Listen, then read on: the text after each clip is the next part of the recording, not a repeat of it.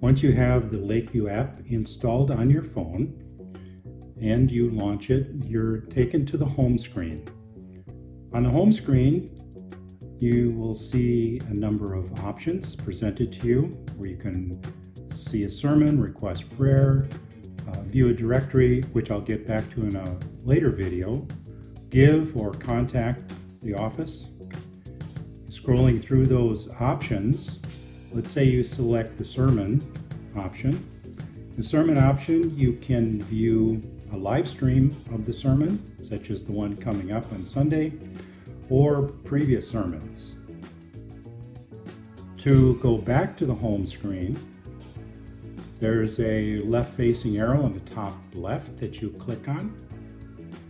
And to navigate to other screens, there are icons across the bottom that you can select. So for example, if you want to see upcoming events, you would select that. The events are populated and you can tap on any one of the events and get more details about that particular event. And again, going back to the event screen by tapping on the arrow on the top left. The Bible option gives you access to read several versions of the Bible. You can also select the chapter, the book of the Bible that you want to read. So let's say, for example, I want to read a different book of the Bible, such as Ruth. I select that and then Ruth chapter 1. I can go through and read through that. By swiping, I can go on to the next chapter, Ruth chapter 2. The NIV version of the Bible that's part of the application also has an audio version available. By clicking on the arrow icon, you can bring up the audio version and listen to it, if that would be your preference. And in listening to the audio version, it will go through the various books. Clicking on the arrow on the top left, the down-facing arrow takes you back to the Bible. You can select different versions. Let's say by clicking on the NIV on the right, you bring up this list of different options. The ASV, ESV, NLT, for example. And you can select one of those if you prefer to read the Bible in that version. Devotionals are available for you to go through a reading plan by clicking on the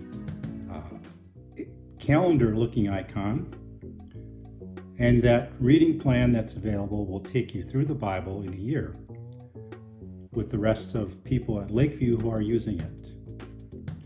Again, going back to the main Bible screen by clicking on the arrow on the top left, there are weekly devotionals that come out, and you can access those from the devotional icon on the bottom. The Monday devotional, the written devotional that comes out, you can access, or the video devotionals you can access. So for example, if I click on the Monday devotional blog, I'm taken to that and I can read through one of the devotionals that has been previously published. The next step icon on the bottom allows you to request information or to request to be part of an activity such as getting baptized, becoming a member, serving. If you select one of these next step areas, you're presented with a screen where you'd fill in information. And the information that you fill in when you submit this is sent to the office, and someone in the office will then contact you to follow up on this. Again, clicking on the arrow on the top left will take you back to the main screen. So that's how you navigate through the application To access more of the information in the application, you would want to log in. You do that by tapping on the three-barred icon on the top left. It gives you the option to do a login. And when you are taken to this, you select the mechanism that you want to use for logging in. So if you say continue with email, if you've not set up an account before for the app, they will ask you to sign up.